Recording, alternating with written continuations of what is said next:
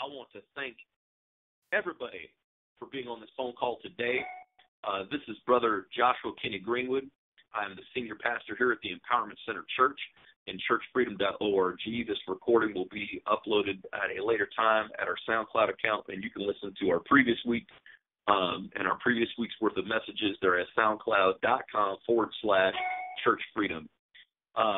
Thank you very much. Today is going to be a very important message. I know that's going to be the case because the Lord kept me up. Holy Spirit's been keeping me up at night, at the midnight hour, in the twilight, to take the notes and to study and receive the revelation for today's message. And so today's message is very, very important. And now it's important that before we get started that you understand that everything that is spoken today is backed up by Scripture. Okay? Everything has to be backed up by Scripture because it's Jesus himself who said in John 10, verse 35, he said, Scripture cannot be set aside. Okay? All Scripture must be taken into account. So let's go on ahead and we're going to get, and again, where Jesus says that, that Scripture can never be set aside is in John 10, chapter 10, verse 35. So let's go ahead and get started with, I would say, is one of the most profound scriptures in the whole Bible. And it's found in Matthew chapter 7, verses 21 through 23. I'm going to say it again so you can write it down for those of you that are taking notes. It's found in Matthew chapter 7, verses 21 through 23. And this is Jesus speaking. And he says, not everyone who says to me, Lord, Lord, will enter the kingdom of heaven, but only the one who does the will of my Father who is in heaven. Many will say to me on that day, Lord, Lord, did we not prophesy in your name, and in your name drive out demons, and in your name perform many miracles? And I will tell them plainly, I never knew you. Away from me, you evildoers. Oh, whoa. This is one of the most, I would say, truthful and terrifyingly powerful scriptures in the entirety of the Bible. This thing just breaks it down. He's literally saying here that you can, in the name of the Lord Jesus Christ, perform miracles. You can prophesy. Okay? You can even drive out demons. And there's not even a lot of that going on today. Okay? And still, he says, but only the one who does the will of my Father who is in heaven. And if you don't do that, he'll say, I never knew you. He'll tell you plainly, I never even knew you. Away from me, you evildoers. Now, that's kind of important. So you would think that we in the church would make it our business to know what is the will of the Father. That's a really important aspect. I mean, if God is sitting here telling you that you can drive out demons, prophesy, and perform miracles and still not enter into the kingdom of heaven, only unless you're doing the will. Now, you would think that prophesying and casting out demons and performing miracles, all in the name of Jesus Christ, is doing the will of God, right? We would all surmise that, I'm doing God's will because I'm doing this. Oh, no. There's a difference. And so what you have to understand is, what is the difference between the will of the Father and your will? Like when we pray, when he says, Lord, let your will be done here on earth as it is in heaven. Let your will be done and not my own. Okay, so it is very important to find out what is God's will, considering that based on this scripture of Matthew 7:21 through 23, that not doing the will of the Father is that the stakes are so high that he says if you don't do that, even if you prophesy, cast out demons, and perform miracles, he'll tell you plainly, I never knew you. Away from me, you evildoers. So I look up the definition of the word will.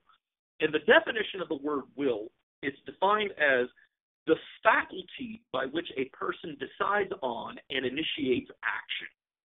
It is synonymous with determination, willpower, resolution, resoluteness, tenacity, staying power, purposefulness. Another meaning says that it is to control deliberately, exerted to do something, or to restrain one's own personal impulses. It's a noun meaning willpower. Okay, so it is the faculty by which, so you got two wills, okay? You got two wills. You got your will, and then you got God's will. And technically, you even have Satan's, will. That's why we have the discerning of spirits, right? Okay. So the will, it says, is the faculty by which a person decides on and initiates action. Now, with this being said, it is up to us to determine, okay, the decisions that we make, if it's the case where it is the faculty by which a person decides on and initiates action, okay, what is that limited to and where does that go? Because what God is doing here is he's saying, unless you do the will of the Father, but only the one who does the will of the Father in heaven will enter the kingdom of heaven. Okay? So we need to begin asking the question, Lord, what is it that you want me, where do you want me to go today? Lord, what do you want me to minister about? Lord, do you want me to speak to this particular person? Lord, how would you lead me to pray for X, Y, Z? When you begin asking these questions before you arbitrarily decide, I'm going to go ahead, I'm going to get in the proverbial car and go do it myself. Lord, do you want me to get into the car? And do you want me to go and do X, Y, Z? Now I'm going to reaffirm this, what Jesus says. It's reaffirmed when he speaks in this tone that, when he says, not everyone who says to me, Lord, Lord, will enter the kingdom of heaven, but only the one who does the will of my Father. He reaffirms this in the scripture of Mark chapter 3, verses 20 through 21, 31, and 35. Again, that's Mark chapter 3, verses 20 through 21, and verses 31 through 35. And this is what he says. And I'm going to read it concurrently. He says, Then Jesus entered a house, and again a crowd gathered, so that he and his disciples were not even able to eat. When his family heard about this, they went to take charge of him, for they said, he is out of his mind.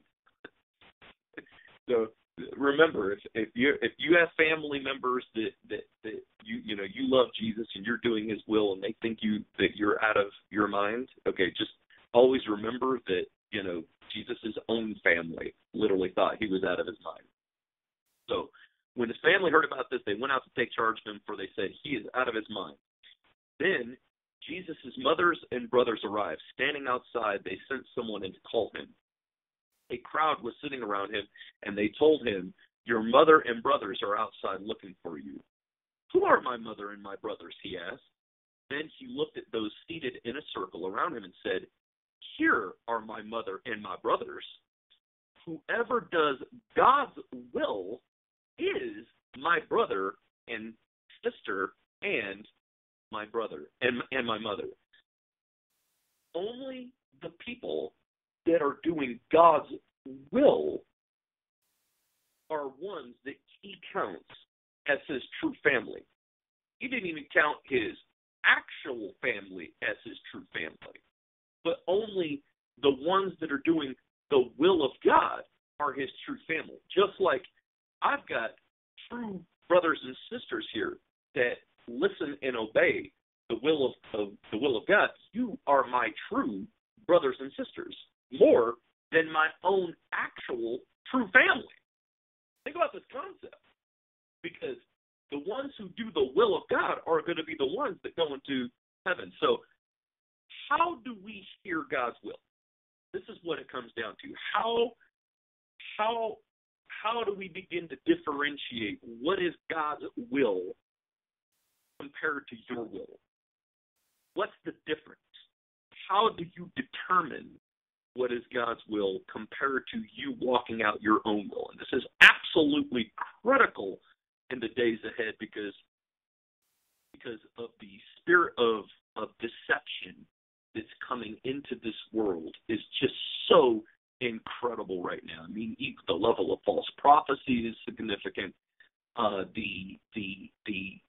The lies that are being spoken by government propaganda is just significant. I mean, it is just saturating every facet of life. And so to know the difference between God's will and your will is critical, because then you know where to position yourself in the days ahead. So how do we hear God's will? All right. Well, first off, let's go to the scriptures. Let's first go to Matthew chapter 22, verses 36 through 40. Again, it's Matthew 22, 36 through 40. And there's someone, and he says, "Teacher, what is the greatest commandment in the law?" Jesus replied, "Love the Lord your God with all your heart, with all your soul, and with all your mind. This is the first and the greatest commandment. And the second is like it. Love your neighbor as yourself. All the law and the prophets hang on these two commandments." Okay, so we're supposed to love the Lord with all of our heart, soul, and with all your mind, right?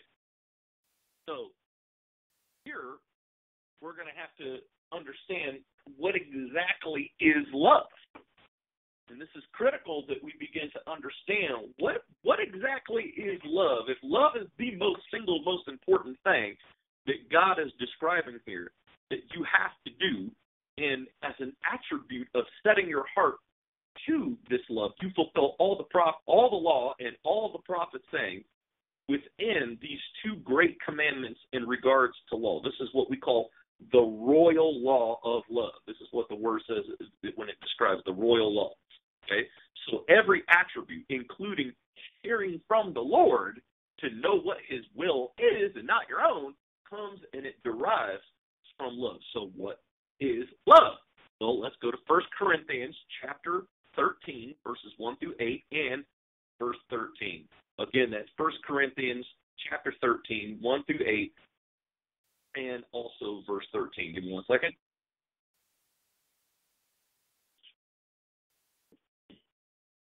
All right, it says, this is the Apostle Paul speaking. It says, and this is in regards to love, it says, "If I speak in the tongues of men or of angels, but do not have love, I am only a resounding gong or a clanging cymbal. If I have the gift of prophecy and can fathom all the mysteries and all the knowledge, and if I have faith that can move mountains, but do not have love, I am nothing." I'm going to stop there. That just reaffirms exactly what Jesus said. He said, there will be many on that day that say, "Lord, Lord, did we not prophesy in your name? Did we not perform miracles? Did we not cast out demons?" Here, Paul is literally writing, you can have the gift of prophecy. You can fathom all the mysteries, all the knowledge. You can have faith that can move mountains. But if you do not have love, you are nothing. You can speak in tongues, he says. You can speak in the language of angels. You can literally speak in tongues. But if you do not have love, you're nothing more than a sound. You are nothing.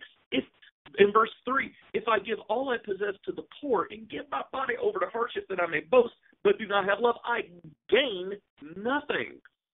So, what is love? In verse 4, it says love is patient. Love is kind. It does not envy. It does not boast. It is not proud. It does not dishonor others. It is not self-seeking. It is not easily angered. It keeps no records of wrongs. Love does not delight in evil, but rejoices with the truth. It always protects, always trusts, always hopes, always perseveres. Love never fails. But where there are prophecies, they will cease. Where there are tongues, they will be stilled. Where there is knowledge, it will pass away. And now these three remain, faith, hope, and love. But the greatest of these is love. Now, love, you've been taught, is the central nexus of all of the spiritual gifts. Love is the nexus. It is the supreme element in which all other gifts of the Spirit derive from. So the gifts of the Spirit are described in 1 Corinthians chapter 12, verses 4 through 11. Again, the gifts of the Spirit are in 1 Corinthians chapter 12, verses 4 through 11. It says, there are different kinds of gifts, but the same Spirit distributes them. That same Spirit, the Holy Spirit, that is love. Okay? That's love. So it's the same Spirit. So the Spirit of love, the Holy Spirit, distributes them, even though there are different kinds of gifts. They all come from the same central nexus, which is love itself. There are different kinds of service, but the same Lord. There are different kinds of working, but in them all and in everyone, it is the same God at work. Now to each one, the manifestation of the Spirit is given for the common good. To one is given through the Spirit a message of wisdom. To another, a message of knowledge by means of the same Spirit. To another, faith by the same Spirit. To another, the gifts of healing by that one Spirit. To another, miraculous powers. To another, prophecy. To another, distinguishing between spirits.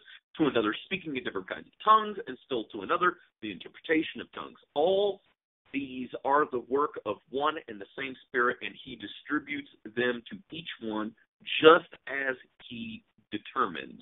Now, this is very important because located inside of these gifts comes faith. Now, this has been taught, but for those who haven't heard this before, okay, what is the difference between the gift of faith and the gift of prophecy or miracle signs and wonders, right?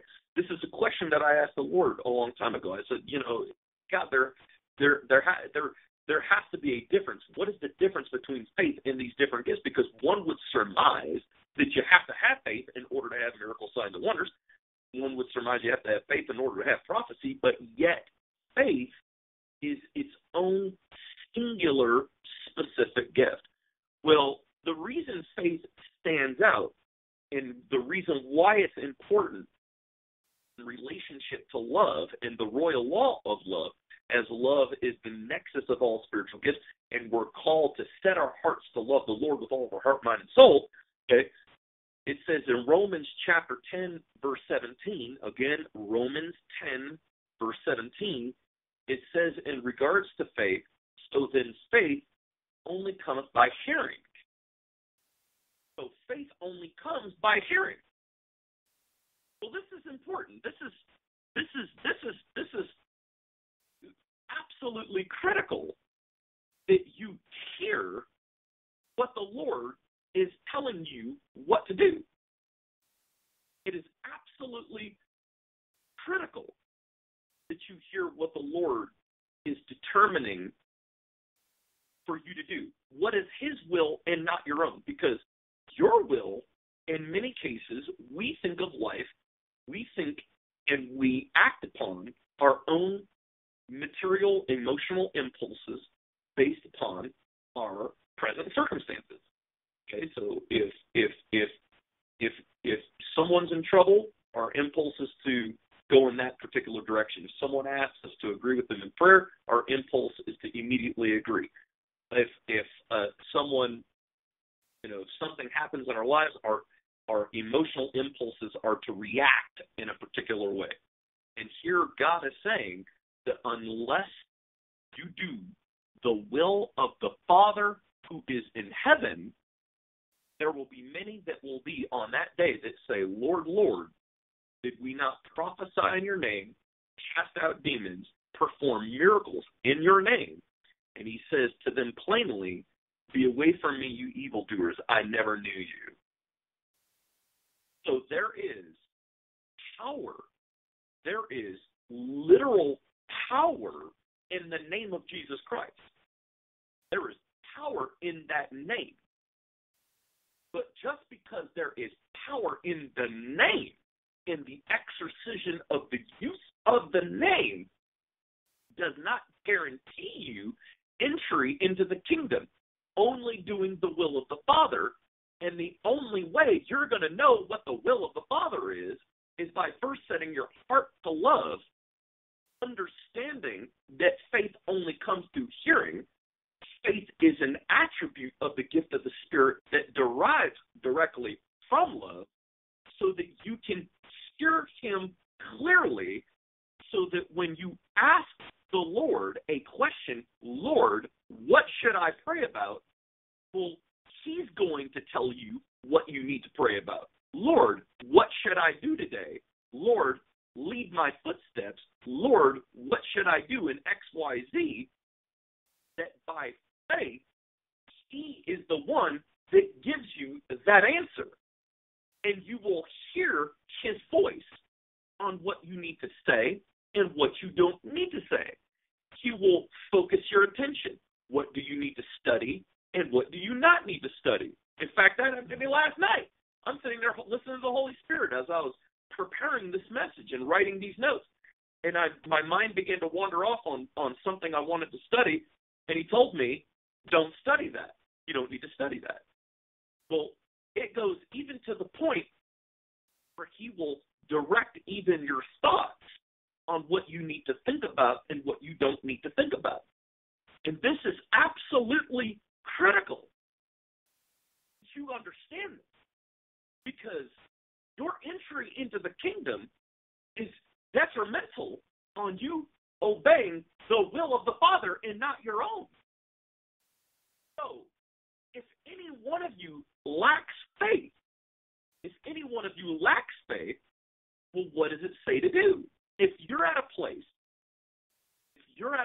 in your life, okay, you're an adult, you're a person that is listening to this recording, or you're listening to this conversation right now as it's live, okay, and no one has ever taught you how to make decisions based off listening solely to the Holy Spirit. And if I were to ask you, when is the last time you ever heard the voice of the Lord spoken to you, very few of you would be able to answer and say, I heard Him this morning. He told me exactly what I needed to do. Okay? Because we have not been properly taught to make all of our decisions based off what we hear, even though we have access to that gift every single day.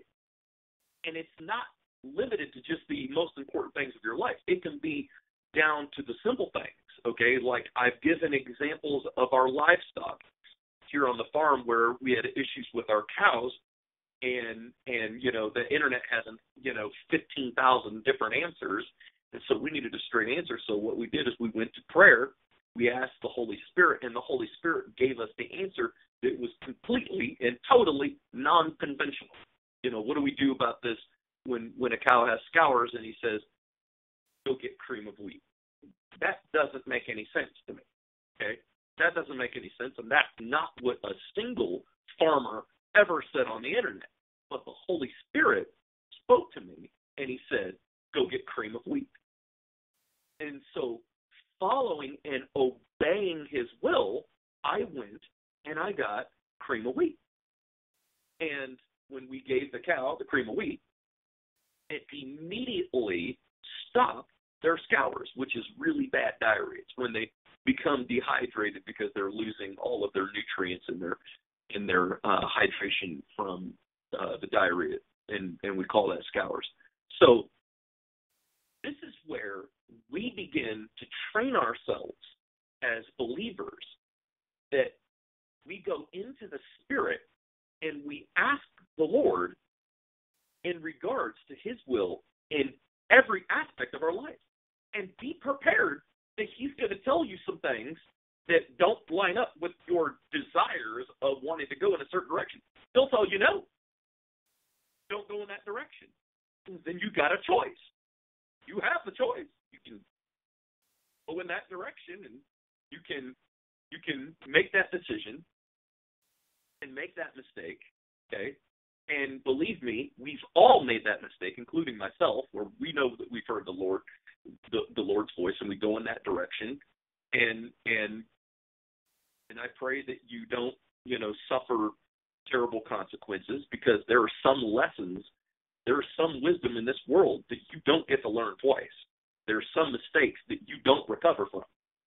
And so if you do, I pray that this lesson will allow you to hone that voice so that you know and you obey and you go in the opposite direction, and you obey and you do exactly what the Holy Spirit says. For those of you that make mistakes, it's okay to repent of those mistakes.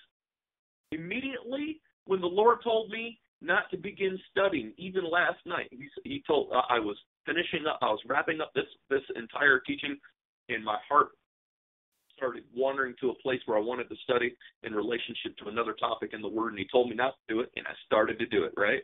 He told me not to. And so after about, 5-10 minutes, I repented to the Lord, and I said, you know what, Lord, I'm sorry. I shouldn't have even spent 1 minute. I should have never even gone in this direction. I repent for even going in this direction. It is good for you to do that. That shows your humility. That shows your meekness, which is a fruit of the Spirit. To humble yourself before the Lord and to fear the Lord and to repent and to always set your mind in hearing him, what he tells you what not to do and what he tells you to do. So here's what the Word says for those of you that do lack faith. So if you lack faith, if you're at a place as an adult, you're at a place where you're a listener and you're hearing this, and you've never lived your life in such a degree where you can actually realistically hear the Lord in every circumstance of your life, where you can go to him, you can ask him a question, and he will honestly give you that answer, and you can hear him for everything that you can do throughout your day, and you have never experienced that before. Okay, and this is new to you. You're like, I've never even heard that I can actually walk that out, or I haven't experienced that. All right, but I would like to experience that because the stakes are so high. When Jesus is saying that, unless the one does the will of the Father, that they're not going to enter in the kingdom of heaven. Okay, if you would like that, then we must follow the instructions that the book of James gives us. It says in the book of James, chapter 1, verses 5 through 8. And here's what it says. Again, that's the book of James, chapter 1, verses 5 through 8. And this principle applies not just to wisdom, but also to the gift of faith, which is said in Romans 10:17, only comes by hearing. So it says, this is what James writes. He says, if any of you lacks wisdom, so we're going to just replace the word wisdom with faith. So faith only comes by hearing, and you really want to hear because that's the will of the Father. Okay, so we're going to replace this word. So we're going to say, this is what James says. If any of you lacks faith, you want to hear, you should ask God, who gives generously to all without finding fault, and it will be given to you. That means you can ask the Holy Spirit for an increase of faith, and God will give it to you generously without finding fault. That means he will not even hold your past and all of your mistakes against you. He will freely give it to you without measuring the mistakes that you've made in saying, you don't deserve this because of where you fall short. I'm going to give it to you generously without finding fault. And it says, and it will be given to you. But, when you ask, you must believe and not doubt. Because the one who doubts is like a wave of the sea, blown and tossed by the wind. That person should not expect to receive anything from the Lord. Such a person is double-minded and unstable in all they do. Oh, all right. God just laid it down. All right. You want to receive an increase of faith so that you can hear every single solitary day, okay, what you need to be doing, so you know the will of the Lord, which is defined as the faculty by which a person decides on and initiates action. So the very factor in which you decide on and initiate action, and every action that's in your life needs to be God's will and not your own, only comes by hearing. And you want to increase the level of faith that's inside of you, and it says here in James that you need to ask the Lord, and He will give it to you generously. But when you ask, you must believe and not doubt. You have to absolutely believe it. You got to believe that you receive it. To surmise that you believe that you actually serve a God who makes the impossible possible. That is a singular truth in your consciousness and in your heart, and that you set your heart to love. And when you love the Lord with all of your heart, mind, and soul, when you focus all of your love, all of your desires, all of your unctions, everything in your spirit to that love, and you ask Him to increase your capacity to love, which increases your capacity for faith. Lord, increase my faith. Then what happens is when you ask Him and you do not doubt, but you believe, He will give it to you generously. Then be prepared. Be prepared. Be prepared to live a totally, completely unconventional life after that. Totally unconventional. Be prepared for that.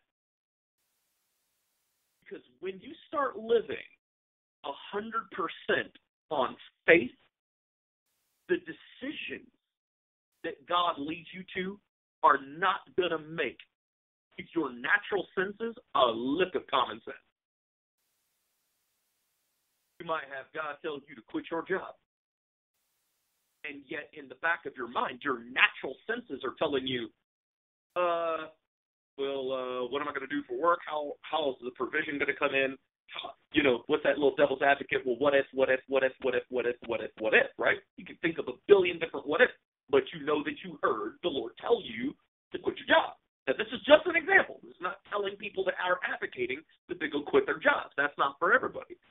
But as an example, when you live by faith and you're walking out the will of the Lord, He's going to tell you to do things that are completely unconventional.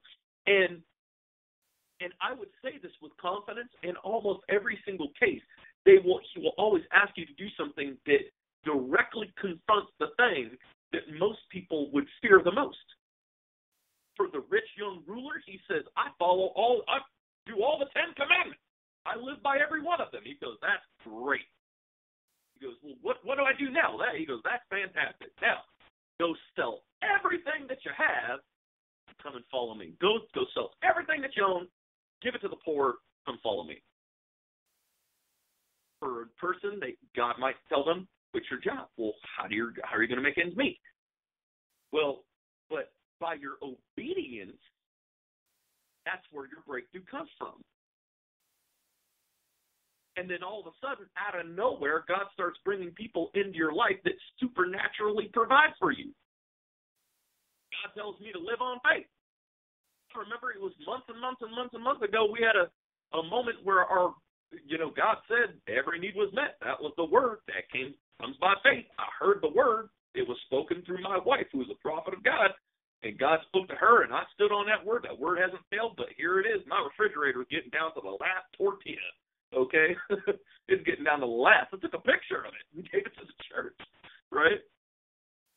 And I said, by faith, I'm negative $90 in our church account. Negative $90. We're down to the last tortilla. Okay, they got nothing but the half-empty ketchup bottle in the refrigerator. I'm getting in the car with a half tank of gas, $90 in the hole, and I am by faith going to go to Walmart, and I'm going to get myself some groceries. And I put it out to the church. God told me to fill up 2 baskets, 2 carts full of food. And by the time I got to the checkout, the Holy Spirit brought forth every resource that was necessary so that I could end up buying over 2 huge shopping carts full of food and fill that storehouse up in a day. Doesn't make any sense. That's going out and doing the will of the Father. Walking it out. Doing what He tells you to do when He tells you to do it. So if any of you lack faith and you desire to hear from the Lord, ask Him to increase your faith. Ask Him. If you have been operating your life, without hearing that voice speak to you from the Holy Spirit, and you've been operating your life based off your good intentions, then it is good for you to humble yourself before the Lord and repent. It is good of you to repent to the Lord, who will forgive you. He forgives all sins, and He will restore you based on your heart of humility. It's good for you to repent because you have not been doing the will of the Father. You've been basing your life based off your good intentions. And don't feel condemned. We've all made that mistake, including myself. We've all made that mistake, but saints of God, the stakes are so high. And He says in Matthew 7:21 through 23, not everyone who says to me, Lord, Lord, will enter the kingdom of heaven, but only the ones who does the will of my Father who is in heaven. Many will say to me on that day, Lord, Lord, did we not prophesy in your name? In your name drive out demons, and in your name perform many miracles. But then I will tell them plainly, I never knew you. Away from me, you evildoers. So exercising power is not the same as walking out the will of the Father. God's will be performed irregardless of whether or not you exercise spiritual authority by using the name of Jesus Christ. Using the name of Jesus Christ absolutely will wield great authority, but that does not guarantee you entry into the kingdom of heaven. So here is a warning to those that think in their mind that spiritual gifts qualify their entry into heaven. Let's go to Luke chapter 3, verses 8 through 9. And this is John the Baptist. This is the voice calling in the desert that Jesus said had the spirit of Elijah was upon him. Okay? And this is John speaking. He says, produce fruit in keeping with repentance, and do not begin to say to yourselves, we have Abraham as our father. For I tell you that out of these stones God can raise up children for Abraham. The axe is already at the root of the trees, and every tree that does not produce good fruit will be cut down and thrown into the fire. This is absolutely pivotal. I had someone in my house just the other day, last Thursday. I had this young lady that was in my house, and I was telling her, I said, they were mentioning a family member that had a degree in worship in the church. I didn't even know you could get a degree in worship, in singing, and to just like disarm any religious spirit that derives from any conditions that one thinks that they have to serve in that capacity. The Holy Spirit had me tell them, don't think that anything is special, because God can raise apostles and prophets out of the rocks of the earth. So don't think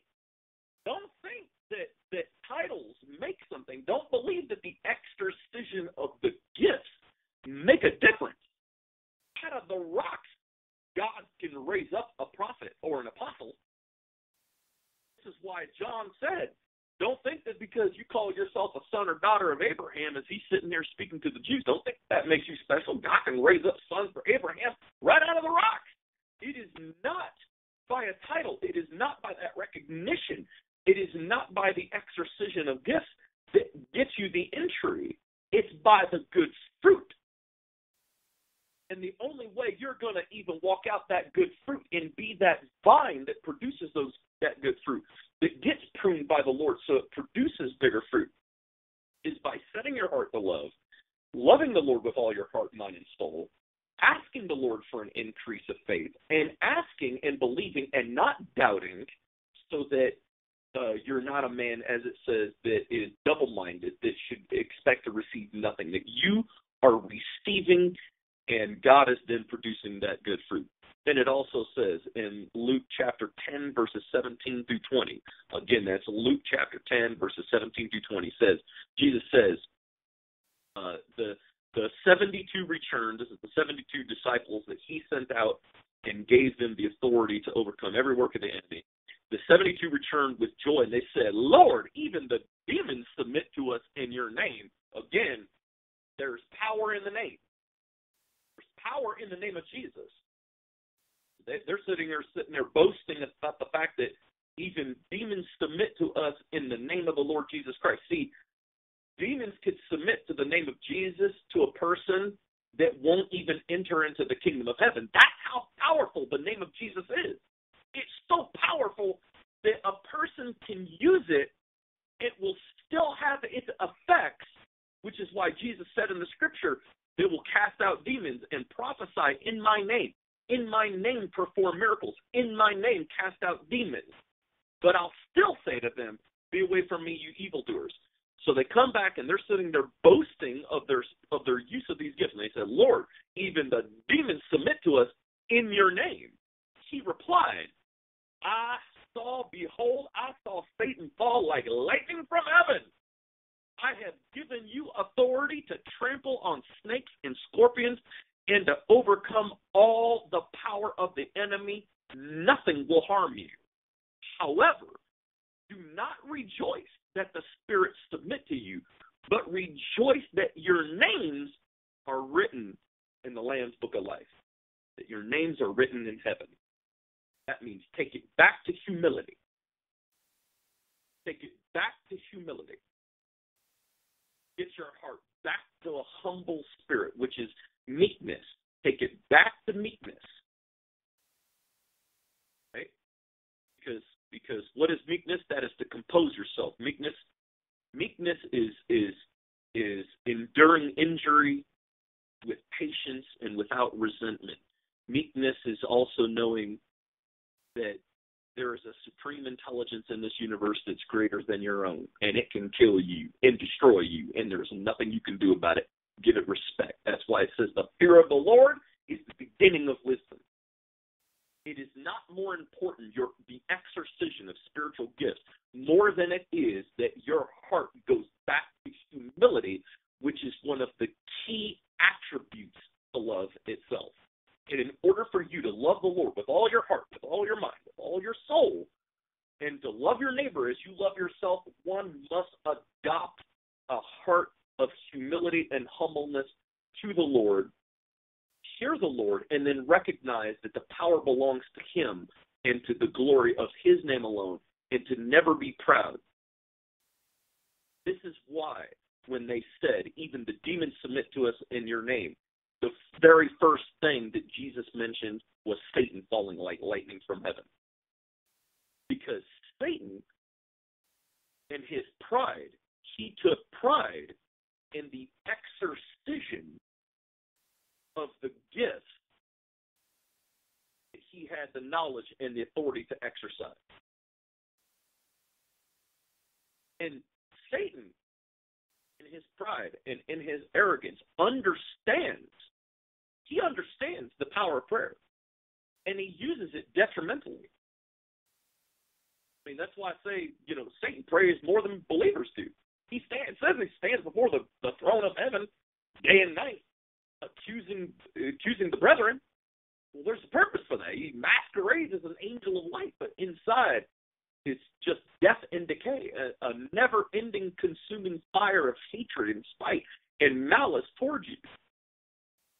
So do not be envious of the authority that God gives you, but always be thankful and turn your heart to humility, which is a key attribute of love, that your names are merely written down in that book, and you will keep yourself safe, where you do not give in to temptation and go off and making a decision and go off and lead your heart into a direction that's no longer the will of the Father.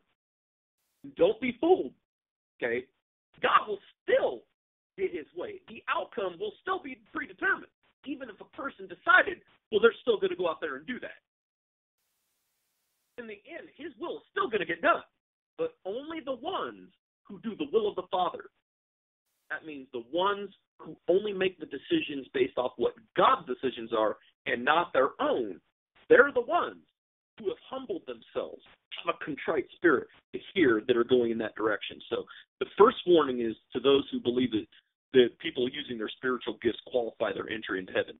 Don't get it twisted. You are not qualified by using gifts. You can use gifts from here to kingdom come, and you still won't get 2 inches into heaven. The second warning is to those with a religious spirit that believe that their righteous acts and observing the law will justify their faith and still get them in entry into heaven. And for that, the Holy Spirit disarms that notion in Galatians 5:4, which specifically says, and this is again in Galatians 5:4, for those that believe that observance of the law somehow justifies getting into heaven. It says, the Holy Spirit writes, you who are trying to be justified by the law have been alienated from Christ. You have completely fallen away from grace. Whoa, hard word.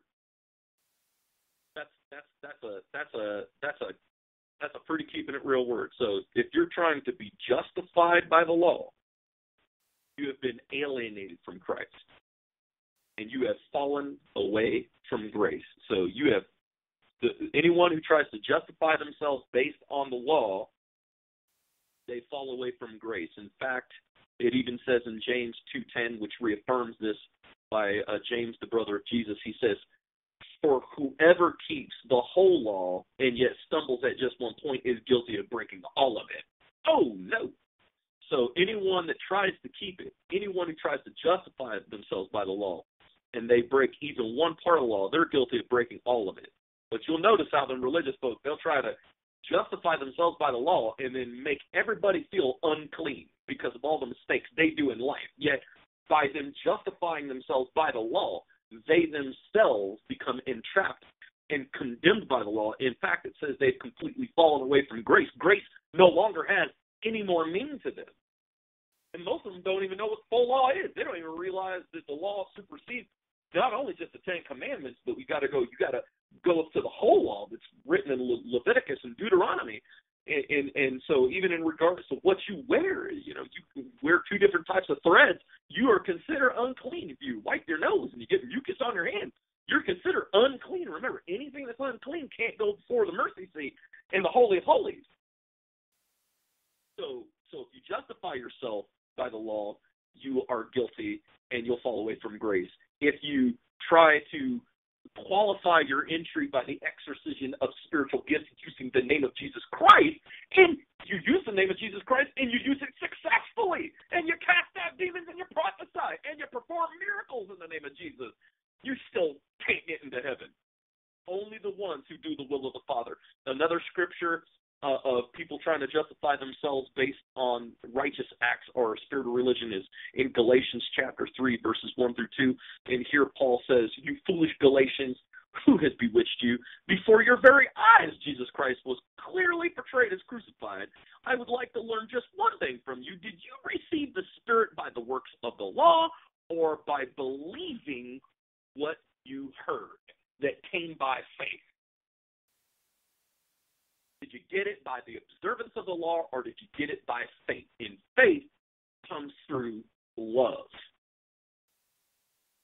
Love is the nexus. Faith is a unique gift that comes directly from the attribute of love. And through that, faith only comes by hearing. So you are going to hear what the will of God is.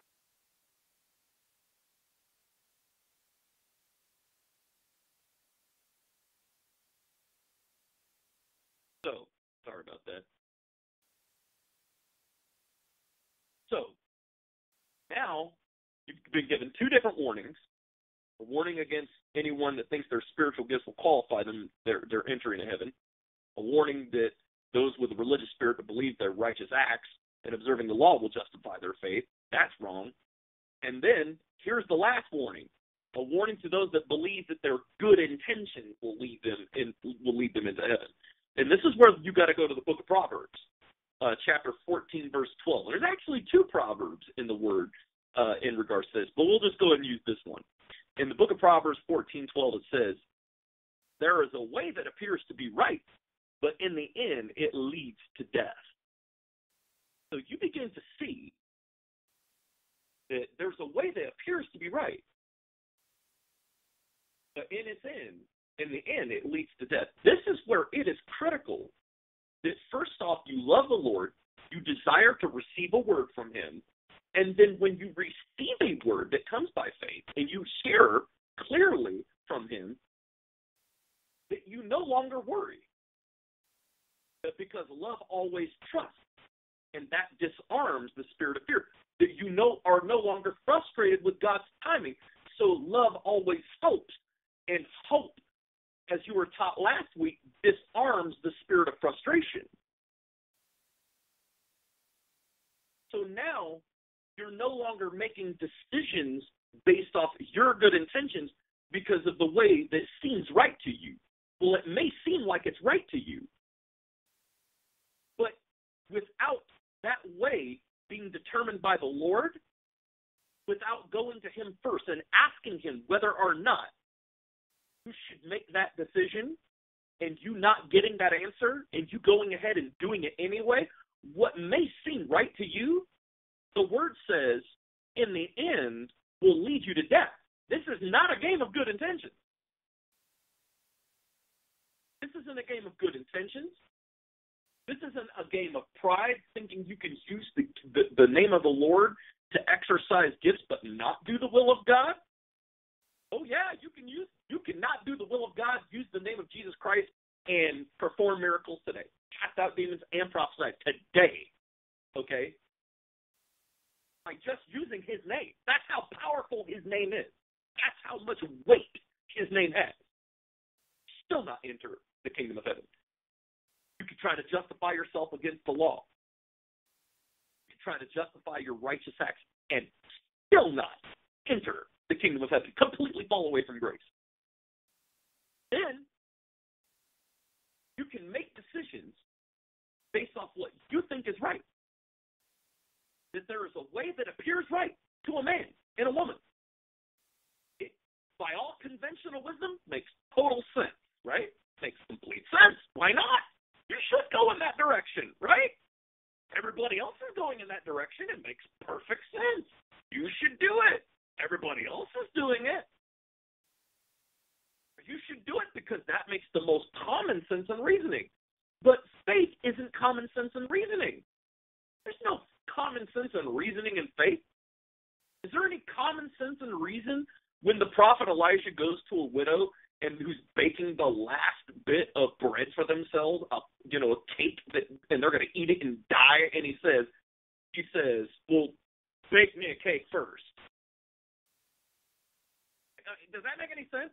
But through the obedience in doing the will of the Father, by doing so, that widow and her son gained access to unlimited. I mean, does it make any sense that there is, a school of prophets, and a prophet puts a bunch of roots into a pot of stew with the prophet Elisha, and there's poison, literally death in the pot. That's what they said. They said there's death in the pot, and everybody's eating the stew, and they're all going to die, okay, by this death that's in the pot.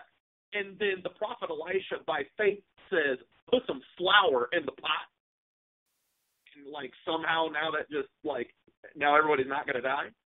Does it make sense when the prophet Elisha tells the Syrian commander to go dip himself 7 times in the Jordan River? He didn't say dip yourself 4 or 5 times. He said 7 times. And he does so, and he's healed. Does it make any sense when Elisha tells the king he grabs an arrow, and this king wants to fight against another kingdom of Aram and says, take the arrow and strike the ground. And the king strikes the ground only a few times, and the prophet says in anguish, you're supposed to strike the ground 6 times, but because you only struck it like a few times, you're only going to win a few battles. But if you would have struck it like 5 times, you would have won every single battle. Does that make any sense? Does it make sense to walk around Jericho 7 times and then blow trumpets, and all of a sudden the largest fortified city in the history of the human species up to that point, all of a sudden the walls crumble? Does that make any sense? Doesn't make any sense. It doesn't make sense, folks. It doesn't make sense when Jesus literally spits into the mud and rubs it into a person's eyes. I mean, does that make sense? No. It doesn't make sense. You can't reason faith.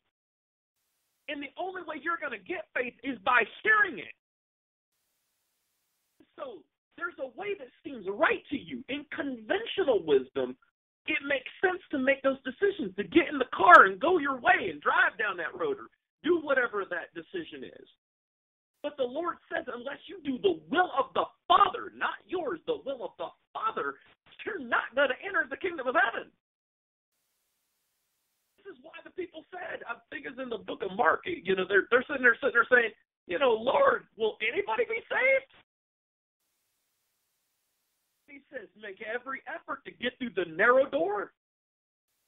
Because many, I tell you, on that day will try to enter but will not be able to. This is serious business. This is eternity. This isn't good intentions. This isn't just some lesson you hear today, and in 5 minutes from now you discard. This is it. This is the business end of your walk with Jesus Christ. To know the will of the Father. And to know that no other things that you can do are going to justify yourself. Even if you walk out and you shamalama ding dong like the rest of Christianity. You want to do that? You do it. Oh, man, you can play that game. You ain't getting nowhere in that kingdom. And God's will still be done. Even with your intentions and doing that whole mess and going your own direction, he will still have his power coming into the earth. His will still be done, and his kingdom is still going to be established. You're not going to change a thing. The only one you're going to affect is yourself. You want to justify yourself and get that religious spirit and to tell everybody about how you believe a certain way and you believe a certain doctrine and you believe you should live a certain way and that is your way to hope. You will not enter not even an inch into the kingdom of heaven. It doesn't work like that. It says you've fallen away from grace. You've alienated yourself from Christ. Why do you think when Jesus came to serve and he came to wash his disciples' feet, and Peter's like, don't do that. He says, I tell you truly, unless you let me wash your feet, you literally have no part with me. You have no part in my kingdom. Love. That's servanthood. That's humility. See, we have a king that has a humble heart. Then we are supposed to model ourselves under him and make all of our decisions just like Christ, not by what we feel is good and not by what we feel is right, but by the will of the Father. That's why it says when he fed the 5,000, the scripture literally says the people wanted to go and grab Jesus and make him a king by force. How many men and women have the desire of the will of the Father to turn away from raw power, from people taking you into the streets of Jerusalem to make you a king? And instead it says he withdrew himself by himself to a mountaintop to go speak with the Lord by himself in solitude. So instead of going off of his carnal desires of wanting to be appointed to be a king by force, instead he was obedient and went to a solitary place to go get more instructions from the Lord. This is the model that you and I have to base our Christianity on. That every decision that you make, that before you make the decision, ask the Lord whether or not you should be doing X, Y, and Z. Ask the Lord before you do anything. Let Him give you the answer on what you should do. So, therefore, in all things, go back to love. Love the Lord with all of your heart, mind, and soul. And as you walk out your faith by Him leading you, then you will truly become alive. You will fulfill that scripture that says in Matthew 6:33, which says, but seek first His kingdom and His righteousness, and all these things will be given to you as well. So God says, if you do this, and even if I ask you to do completely unconventional things that don't make any lick of sense, all these things will be added unto you. So even if you can't see the outcome is waiting for you to be released into your hands. So it is very, very important to follow the instructions of the Lord. If a prophet of the Lord gives you instructions, he tells you to do something, do it. Do it without delay. There's testimony for those that have. God has never failed. He has never failed. Anyone that follows His direction and listens to His words that come by faith. When you hear by faith, you won't just hear just that one voice. Remember, you'll hear by multiple sources. God can speak to you in many forms, not just by speaking to you audibly. He'll speak to you in your spirit. So it's kind of like that voice that you can hear on the inside of your heart. He could speak to you in that. For those that don't know the voice in your heart, go read a book, and you read it, you hear that voice in your head. Well, you'll hear in that same way, but it'll be through the Holy Spirit. You can hear instructions by dreams. I mean, even the Pharaoh, a godless man, had a dream. Even Nebuchadnezzar had a dream from the Lord. Okay. Visions. You can hear by reading the Word and receiving revelation. You can hear by the Holy Spirit prophetically speaking to another believer, and they speak to you. That's why the Lord gave us prophets. Why God gave us prophets of God and gave us the gift of prophecy, and why it says, the Scripture says, do not forsake the assembly of your brethren. So just in case there are people that say, well, I just want to hear from God. I heard the instructions from you, prophet, but I want to hear it for myself. Well, when you heard from the prophet, you did hear for yourself, because that's one of the ways that God communicates. And many times the Holy Spirit speaks to me. It sounds just like my wife's voice. My wife is highly prophetic. She goes and prays, and she'll come and speak to me, but that's not the only way. There are other times I hear from other prophets that are in my life. So when you hear, be prepared that it will come to more than just one me. And when you do hear, and when you set your heart to love, God will also increase, just like when it says in James, when you ask for that increase of the gift of faith, and you ask for the increase of love in your life, well, increase your capacity to love. Well, that also increases the capacity for the discerning of spirits, so that when you hear, even through these other sources, when you hear through these other resources like a prophet, and you'll know a prophet by their fruit, it says in the Word, that the discernment in you will know the difference and will go, okay, that is an authenticated word from the Lord. And then when you hear it, follow those instructions. But don't just limit this to just, what you might think is big decisions in your life. Begin to live your life daily in your spirit, moment by moment, by listening. That's the important. And then by doing so, it says you will seek His kingdom. That will literally be the epitome of you seeking first His kingdom and His righteousness, and all these things, it says, will be given to you as well. So where do we start? where do we start? This is where we start in how we begin this process of walking this out. We have to model ourselves with the heart of love and humility and repentance, like the man on the cross that was right beside Jesus Christ as he was dying. That you model yourself after the man that was on the cross, who was hanging with Jesus. And the exchange that when he spoke is found in the book of Luke, chapter 23, verses 39 through 43. Again, that's Luke chapter 23. Luke chapter 23, verses 39 through 43. And here's the two criminals that are right beside Jesus. So yes, we're gonna. Where do you start this journey? By following the example of a criminal that's carrying out his death sentence.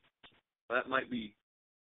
That's not what the church would normally say. See, by faith, it doesn't make a lot of sense. I mean, if you had a pastor today said, where should the modeling of our faith begin, and we'll use it as an example. Let's use it from this criminal that's on death row that's like literally having a sentence carried out. Let's follow his example, right? That doesn't make a lot of sense in the world, but this is how faith works. So this is the exchange. It says, one of the criminals who hung there hurled insults at Christ. Aren't you the Messiah? Save yourself and us. But the other criminal rebuked him. Don't you fear God, he said?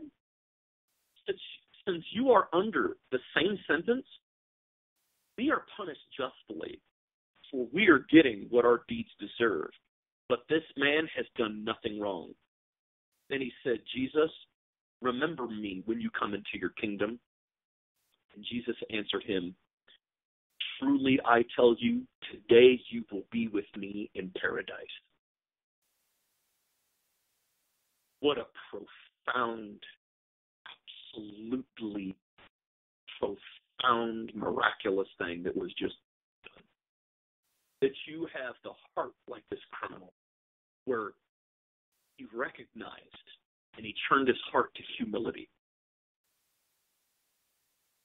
which is the fear of the Lord.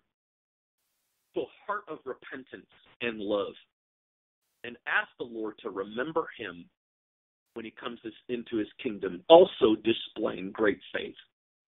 Not only recognizing Christ's authority, his ability to forgive sins, but his dominion over all things, and that the fact that he is coming into his kingdom. Such multitudes of different facets of faith that come through love, exercised in one moment, even as the man was carrying out his own death sentence, and Jesus answered him, truly I tell you, today you will be with me in paradise. Saints of God, set your heart to love. Set your heart to humility and meekness, gentleness, forbearance, patience, kindness, love, faithfulness, goodness, and self-control. All of the fruits of the Spirit. So that you can have the heart of humility and repentance like this man had. That gains you entry. Not the use of the gifts. Not what you think you know by the law and how you justify yourself by your religious holy acts. And not by your good intentions. But by your humility and love and obedience. Obedience to his will. Set your heart like the man who was this criminal, who is unnamed. It just said, the criminal. But the other criminal rebuked him, never even gave his name. That you set your heart into that place of love. Humble yourself and begin asking God and using the faith that God gave you. Be obedient, no matter how difficult it is. You are walking into a season of unparalleled calamity, unparalleled tribulation, unparalleled deception, unparalleled. Those that do will gain the crown of life. You will enter through the narrow gate, and it will be narrow. That is how to know how to do and how to walk out the will of the Father. This is how to do the will of the Father and not your own. Ooh, that's good. Somebody on this planet Earth has got to say amen about something. Yes, amen. I'll hear some music in the background. Amen. Amen. Amen.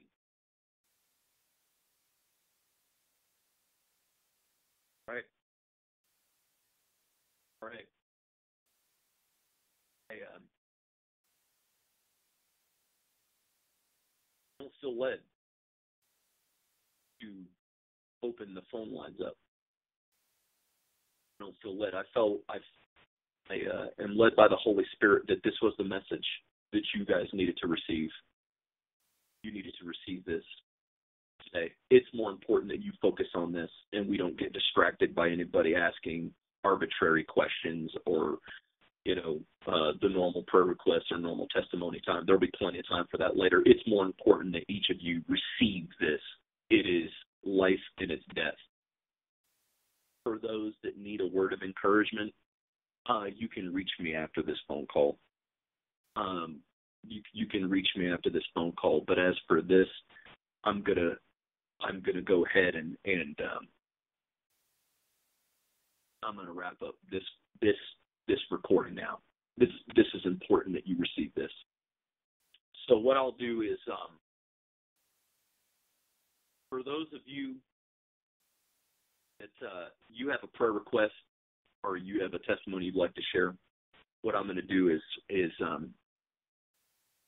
you've got a prayer request, I'm going to make myself available.